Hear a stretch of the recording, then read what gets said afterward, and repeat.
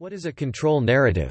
The control narrative. The written lighting control narrative describes the system and includes a sequence of operations or a description of what the system does in response to specific inputs, sensors, schedules, etc. This is sometimes called the basis of design or the design intent. Click to see full answer. Beside this, what is process control narrative?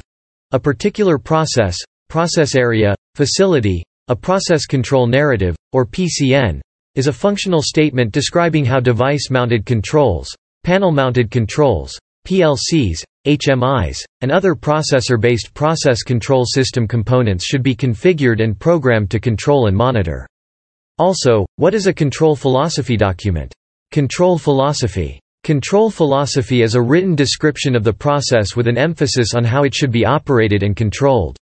This document is usually generated by the process engineer, and directed to the control systems engineers to assist them in designing their program logic and coding activities. Consequently, what is a system narrative? System narrative. The system is designed to meet the diverse requirements of many industries and to respond quickly to the changing needs of companies. Emphasis has been placed on making it easy to implement, add new companies, add and change reports, alter accounting policy and make organizational changes. How do you write an audit narrative?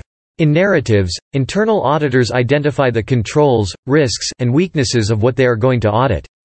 The following elements may be pertinent to